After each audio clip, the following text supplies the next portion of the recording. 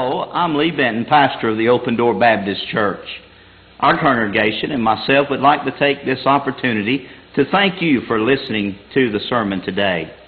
Our prayer is that the message will help you to grow in the grace and knowledge of our Savior, the Lord Jesus Christ. May the Lord bless you and keep you is our prayer. The Bible says in John 14, "Let not your heart be troubled. You believe in God, believe also in me. In my Father's house are many mansions. If it were not so, I would have told you. I go to prepare a place for you, and if I go and prepare a place for you, I will come again and receive you unto myself, that where I am, there ye may be also. And whither I go ye know, and the way you know."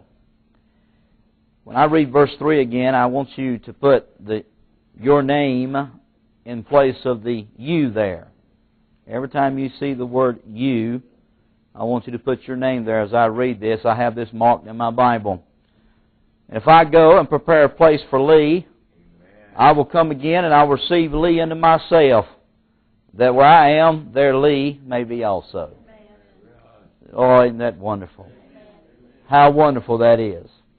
Our Heavenly Father, we thank you for the privilege to be in the house of the Lord.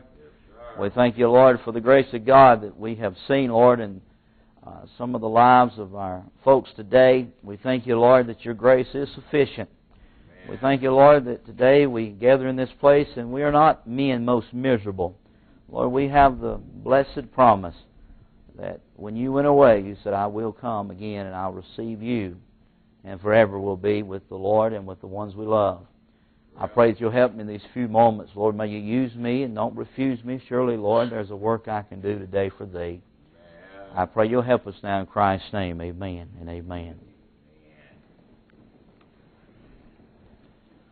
I just wrote down just a couple of notes that the Lord gave me, and I wanted to share this with you today because it's heavy upon my heart.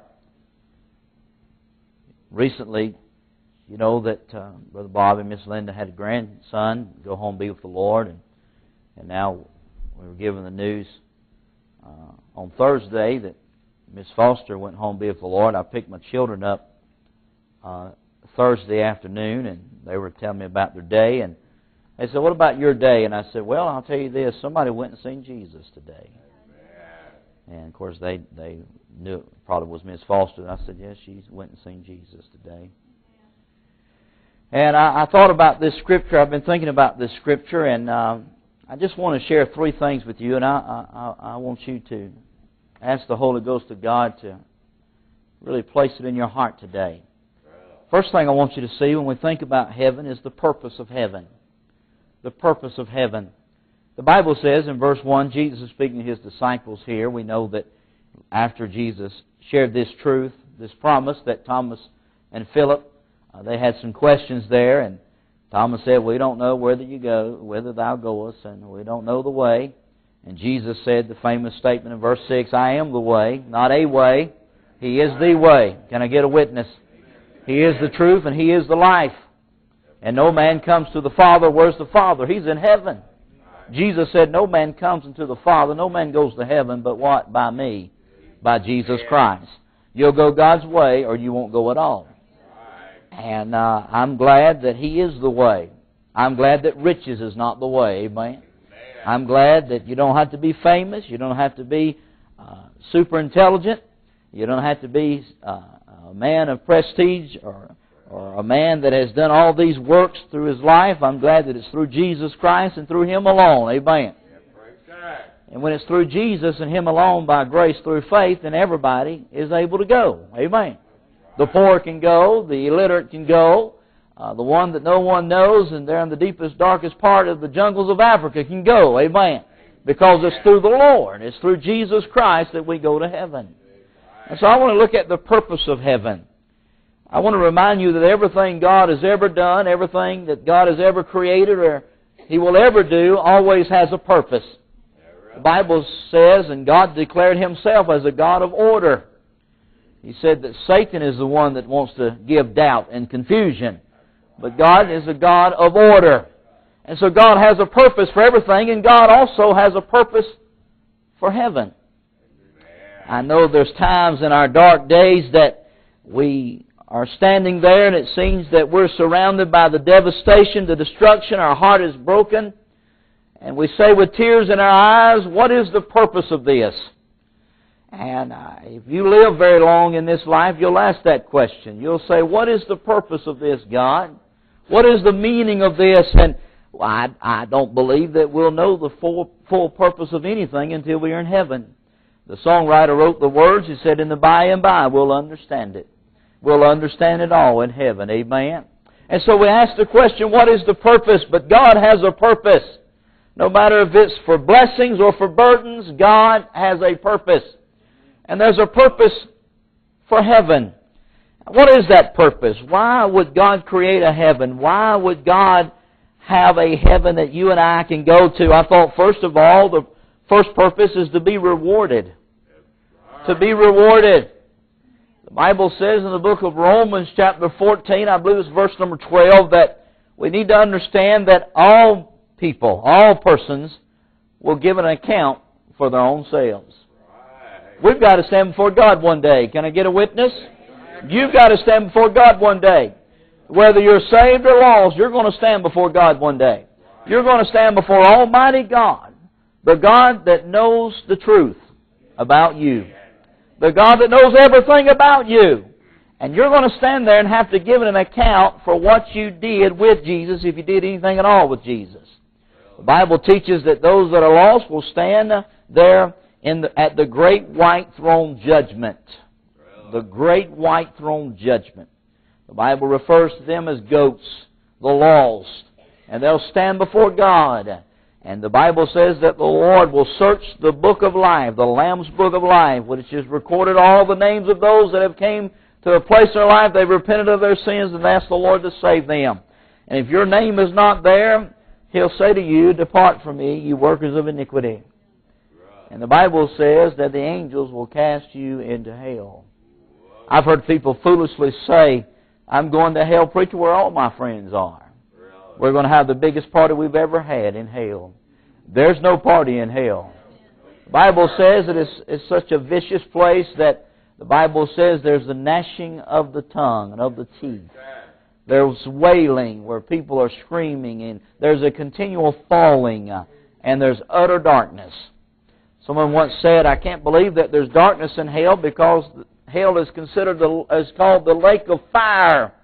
And of course, anytime you're around fire, there's light. So it can't be. That's a contradiction of God's Word. But, and God already knew this, but man has finally discovered in their scientific labs that the hottest fire known to man is a flame that does not give light. It gives darkness. Jesus will say to those, depart from me, I never knew you. And they'll begin to give their justifications on why they did what they did. They'll say, Lord, did we not do this? Matthew 7. Did we not go to church? Did we not do this? Did we not pray? Did we not do this? And He'll say, I never knew you. Going to heaven is not based on your works. It's based on His work at Calvary. If you're going to go to God's heaven, you'll go God's way. And God's way is through God's Son, Jesus Christ. You don't knock another door down in heaven. You don't go through the window in heaven. You go through the door. You go through Jesus Christ. The purpose of heaven is, number one, to be rewarded. I thought about how that you and I one day is going to stand before the judgment of Almighty God. And our works is going to be placed before us. And the Bible says that it'll go through the fire of judgment. And the Bible says that if it was hay and stubble, obviously it's going to burn. But if it was works for God, works that you did because you love the Lord, you did it with a pure motive, you did it with the right intentions, those works, the Bible says, will come forth as gold. The Bible says we're going to be rewarded. What's the purpose of heaven? To be rewarded. In order to be rewarded, there's two things that's got to be involved. Number one, there's got to be a work. I want to remind you today, listen to me, there's a work that we need to be involved in. There's a work. The work of God is all around us. We need to be out witnessing, sharing the gospel of Jesus Christ. We need to be serving others. We need to be helping others. We need to be a blessing to others. There's a work out there for us to do. Amen? Not only is there work to do, but in order to have rewards, there's got to be some willing servants. Come on now, you can wake up and amen that. I'm not out of the Bible yet. We're okay. Don't worry. You got to be some willing servants. Amen? Guys, be some people that say, Lord, whatever you want me to do, I'll do that for thy glory. Lord, if you want me to clean the commode down at the church house, I'll do that. Or if you want me to mow the grass, I'll do that. Lord, if you want me to write a little card to someone that's sick and weary, I'll do that. Lord, if you want me to hand a $10 bill to somebody that I feel like is struggling today, Lord, I'll do that. Listen to me. We serve the Lord by how? Serving others. Amen. So the purpose of heaven, number one, is to be rewarded. Number two is to receive rest. It's to receive rest. The book of Hebrews talks about creation's rest. The Bible says in 6 days that the Lord created everything we know of. And on the seventh day, He rested. Now that does not mean that He was tired and weary and that He was yawning and needed a cat nap. The word rest, translated from that Hebrew, means that He actually was completed with His work. He had finished His work. It was done. That is creation's rest. And then there's Canaan's rest. We talk about how the Bible says that the Jews traveled across the wilderness. Listen to me today. The Bible says that God had a place for them, a land of promise called Canaan land. And it was there, after they defeated their enemy, that God gave them Canaan's rest. Amen. Then thank God there's Calvary's rest. Really? Or if you've been down to the feet of the cross of Calvary, spiritually been there, and you've confessed your sin, turned from your wicked ways, and asked the Lord to save you, then you've received Calvary's rest. Amen? And then there's that rest for all eternity. The rest, that we so desperately desire. One thing about life is the greatest thing besides salvation that we've ever been given from God. I mean, first of all, the giver is God. That it came from God makes it great. Number two, that we didn't deserve it makes it great. You ever receive something and in your heart, man, I don't deserve this. I don't deserve this. I didn't do enough. You might have received an extra pay for helping someone, and you say, I didn't do that much work. But what a blessing that is to receive that blessing from someone else, to receive rest. But because of our sin in this life, sin has brought burdens to us. Some of you is not with me. You need to catch up. You want me to stop for about 5 seconds? Catch up with me. Number one, the purpose of heaven is what? To receive rewards. Number two is to receive rest. These burdens in our life causes us to get weak and weary and frail and faint. And it not only causes weariness in our body, but in our mind, in our spirit, and in our soul. And the Lord has heaven for those that are saved. Why? That we might receive rest for our spirit, for our mind, for our soul. Someone always say when they see a gravestone, they say, R.I.P., rest in peace. The only ones that can rest in peace are those that are saved. There's no rest in hell. There's no rest in hell. The Bible says, God said that there's no rest to the wicked. That's the Bible. There's no rest to the wicked. They're like the what? Troubled sea. They're tossed to and fro. And we get tossed in this life, and our life gets battered. Life is precious. If I was to take maybe a vase or something of that caliber, and someone gives this to me, and it's made of some rare stone or whatever it may be, and I know that the price tag on this vase was more than I could ever afford, and someone gave that to me, that vase would be precious to me. Well, what that means is not only that it's valuable, but it's also vulnerable. I know that I better not let the kids play with it. I know I better put it up on a top shelf. It's vulnerable to what? To be shattered, to be broken, to be damaged. And that's the way life is. It is valuable, but it's also vulnerable. And so all these things come in our life, and what happens? Our life gets broken. Our life gets battered. We get tossed to and fro, and we get weary. Amen. But the Lord has a place called heaven where we can receive rest for our soul. Amen. And I thought about number 3, the purpose of heaven is to be reunited with our redeemed loved ones. When I first started preaching, I would say, one day we'll be reunited with loved ones. And the Lord corrected me. He said, You won't be reunited with those that are not saved. You are reunited with the redeemed. You have family that knew the Lord, that asked the Lord to save them from their sins, repented of their iniquity, asked the Lord to come into their life. For people say, well, I asked the Lord to come into my heart. There's no scripture in the Bible where the Bible says to ask God to come into your heart. There's no scripture where it says God says to ask me to come into your heart. No. The scripture says repent of your sins and ask for my forgiveness and turn in faith to my crucifixion and resurrection for your salvation. And so it's through the Lord Jesus Christ we're saved, is to be reunited with our redeemed loved ones. This morning we sung that song, I'll Meet You in the Morning, and no doubt your mind was just consumed with people that you know that one day you'll see them again in heaven.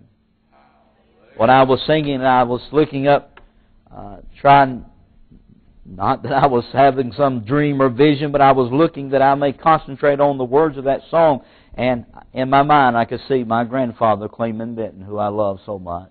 I could see Maldives, who I love so much, my great-grandmother. I could see Craig Jordan, my best friend in school, that was tragically, him and his wife, tragically killed on a road one day. He was a pastor of a church. I can see those people's faces in my mind. And I'm glad, so glad, thank God, that I'll be reunited. That's the purpose of heaven. We've got a place. You ever had a reunion? And one thing you got to find out is where we're going to meet at. Where we're going to meet? Well, so-and-so's got a community center down there. We'll go down to Grandma's house. Well, she don't have the room. We can go down to Aunt Joe's house. Well, guess what? We got a reunion, and the Lord's already got the place ready. Hallelujah. Come on now. Oh, I tell you what, the purpose of heaven is to be rewarded, to receive rest, and number 3, to be reunited. The Bible says in the book of 1 Thessalonians chapter number 4, the Bible says that we won't prevent those that are asleep. For the Lord Himself shall descend from heaven with a shout, the voice of archangel and the trump of God, and the dead in Christ shall rise first. And we which are alive and remain shall be caught up together to be with them in the air. And so shall we ever be. Wherefore comfort one another with these words. Psalmist David was sharing about his heart being broken because his son had died. And David said in his tears, he said, He cannot come to where I am, but I can go to where He is. I want to tell you something about your loved ones that are redeemed and in heaven. They don't have any desire to come back. They don't have any desire to come back. Well, they loved us. Sure they did. But I guarantee you, they know the truth is, if you're saved, they can't come to you, but you can go to them. Amen? To be reunited with loved ones. I want to share an illustration. I'm going to close this sermon here. I thought about the illustration I heard of a mother and father that had a young daughter that passed away, and they were so broken. They were so broken. It was the only child they had, and they decided that maybe the best thing for both of them to just go away and get away from everybody and try to get away from everything and just deal with their grief and just think about what they need to do in their life. They were at a crossroads. And this story was given by D.L. Moody many years ago, and said they were over there in England, and said they were one day just walking in a field, and they saw in a distance there was a shepherd with some sheep. True story. And they said that the sheep was grazing and following that shepherd as he carried his staff. And they said that the shepherd came to a river, and said that the shepherd came, and they said they knew that the sheep were going to have to cross that river. And said that one of the smallest lambs stood in front of that river and began to bleat and began to cry because of the fear of that river.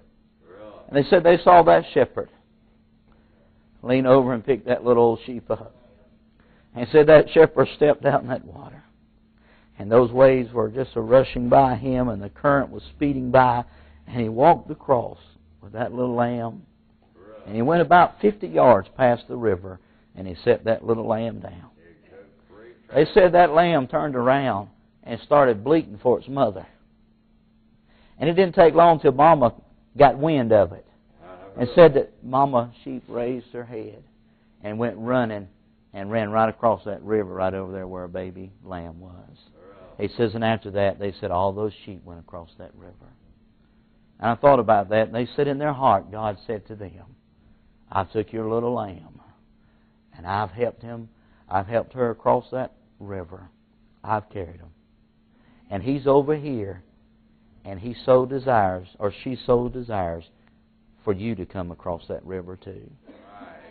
I'll tell you about heaven. It's wonderful that the Lord's there, but I believe that if I'm going to go somewhere on vacation, I remember as a little kid we used to go to Pigeon Forge.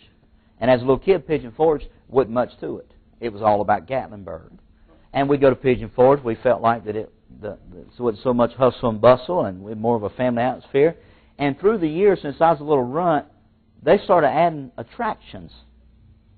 Perry Smith, a millionaire there, I've slept in his house. He's fed me. He's a godly man. He owned Wild Wheels there in Pigeon Forge, and he has a bungee jump there. The only time I've ever bungee jumped, because he pretty well made me do it. I jumped. And anyway, they began to get more attractive. And I remember us going there as a kid and going, it seemed like every time you went there, they had something new. Something new. And now it's one of the most visited places in the South, if not in America. People love Pigeon Forge. It's about overcome Gatlinburg now.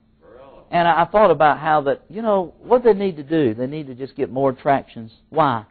They want you to come. And you've got to understand this. When the Lord takes one of your loved ones, He just has another attraction in heaven for you. He's just bringing one more. And so the more attractions He has over there, He already has the street of gold. He already has the walls of jasper. He already has the 12 foundations of rare stone, the gates of pearl. He has all these wonderful things there. And yet He'll take a loved one, and He'll pick that lamb up, His own lamb, and He'll cross the river of death. And He'll cross, and He'll place that person there in heaven for eternity. And He reminds you, hey, you've not got here yet, but all I'm trying to do is put a longing in your heart to get here. Put a longing there for you to get here. And I'm telling you what, there's more attractions in heaven now for me at 38 years old than there was when I was 15 years old. He keeps adding attractions. And the more I have to say farewell to someone that I love, it's another attraction in heaven. And it makes me want to go even more and even more. You know what happens? We live in this life, and we just enjoy it so much. We want to make money. We want to do things, and we forget that there's a heaven. And so God says, okay, it's time to remind you that there's a home that I've prepared. And so He'll so, with such delicacy, He'll pick one of our family members, and He'll lift them up, and He'll take them over that river. And He reminds us, it's not about this life. It's not about this world. It's about Jesus Christ, and it's about heaven. And I've got more attractions. The Foster family, Bobby and Lent, they've got another attraction in heaven, waiting for them in heaven, or us to be reunited with our redeemed loved ones. I want to say number 4 is to eternally enjoy our redemption. I've never enjoyed my redemption like I'm going to enjoy it when I get to heaven. I'll just be honest with you.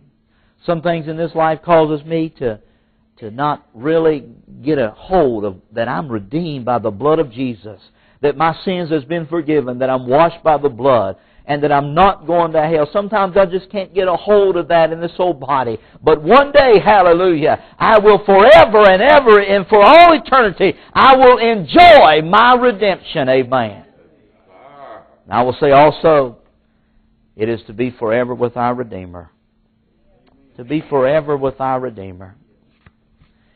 Oh, I tell you what, the Word of God, I said this to, I think it was Bobby and Linda last night. The Word of God only shares just a little bit of what heaven's like. Are you listening to me today? It only shares just a little bit of what heaven's like. Oh, He's told us, yeah, there's that street of gold. There's that river. It's like unto crystal. There's the throne of God. And there's Jesus Christ sitting on the throne of heaven in charge of all things.